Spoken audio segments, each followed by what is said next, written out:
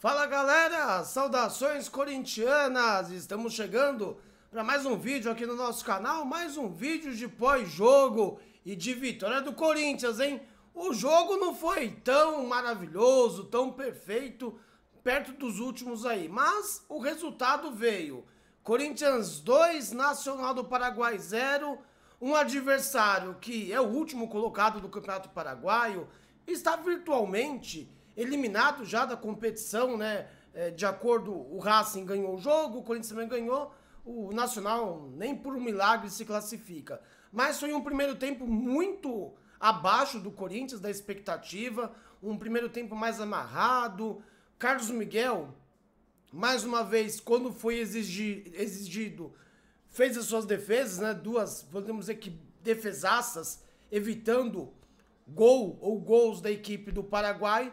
E o Corinthians no segundo tempo, aí teve sim algumas alterações, a entrada de Mateuzinho, a entrada de Yuri Alberto, colocando o famoso ataque, Wesley, Yuri e o Romero pelo lado. O Corinthians acabou melhorando um pouco na partida, começou a atacar um pouco mais e o gol não estava aparecendo. Porém, numa jogada pela ponta direita, onde o Romero faz o cruzamento, o Yuri, de cabeça como centroavante, faz o gol do Corinthians. 1 a 0, deu uma tranquilidade para o Corinthians.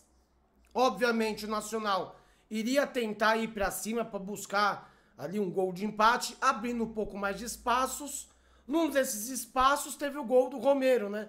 Um gol anulado numa jogada do Yuri pro Romero, que a bola bate realmente ali na mão do Romero, ele mesmo caído chuta, seria o gol da vitória, o ataque do Corinthians funcionando, né? E no apagar das luzes, o primeiro gol de Mateuzinho, com a camisa do Corinthians ali, recebendo lá, quase como se fosse um ponta esquerda, né? Atacando pelo lado esquerdo do campo. O Mateuzinho faz o gol que sacrou a vitória do Corinthians, que foi importante. Como eu falei, o rendimento da equipe não foi bem, né? No segundo tempo, até por ter mais qualidade, foi buscar o gol, precisava do gol, né? Na verdade, precisava do gol para tentar a classificação. Foi um jogo mais complicado hoje contra o Nacional. Não foi tão fácil como o primeiro jogo aqui na Neoquímica Arena. Óbvio que ajustes precisam ser feitos, mas o resultado foi bom. Então a gente tem que... Eu sei que o torcedor gosta muito de analisar desempenho, que é um Corinthians jogando maravilhosamente bem, mas eu ainda prefiro, neste momento de muita instabilidade dentro e fora de campo, me apegar nas vitórias. E essa vitória foi importantíssima. Só para trazer para vocês, o Corinthians entrou hoje com o time, né? Carlos Miguel, Fagner, Félix Torres, Kaká e Hugo, Paulinho, Breno Bidon e Biro, Wesley, Mosquito e o Romero. Foi esse o time que entrou começou o jogo, né? Aí as substituições na partida foram: sai o Mosquito, entra o Yuri Alberto, que marcou o gol, sai o Biro, entra o Mateuzinho para jogar como uma espécie de meia ali pelo lado direito, esquerdo. Sai também o Wesley, entrou o Gustavo Henrique. Isso foi no final do jogo, né?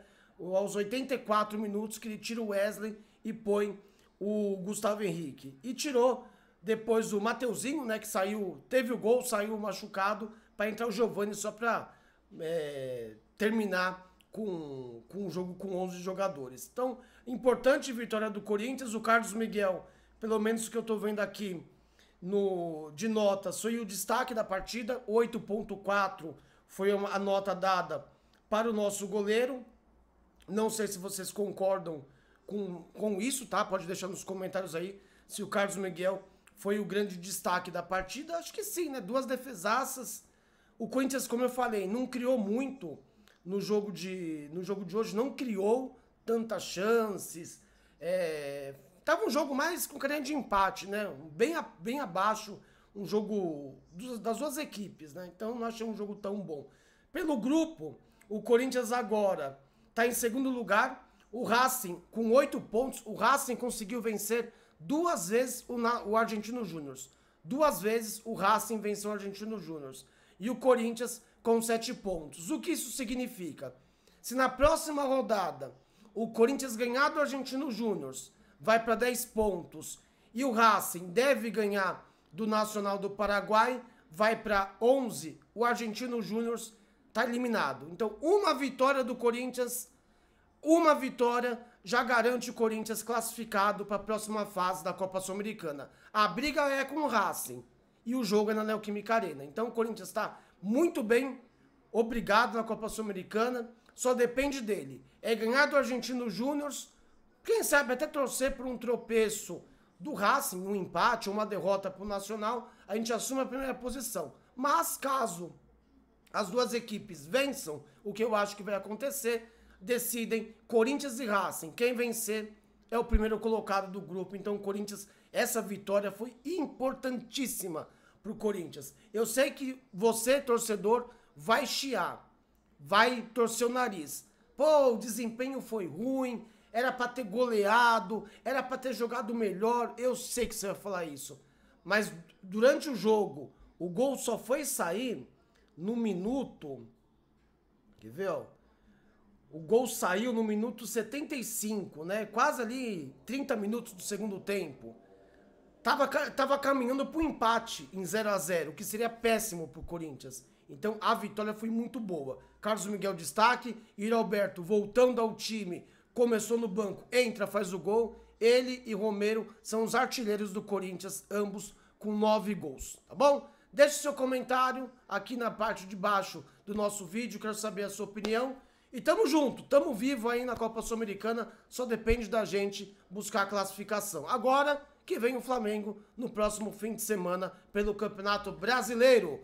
Fim de pós-jogo, Corinthians 2, Nacional do Paraguai 0, gols marcados por Yuri Alberto e Mateuzinho. O Coringão de uniforme preto tá mais vivo do que nunca e rumo à classificação na Copa Sul-Americana. Valeu, fiel, tamo junto e vai Corinthians!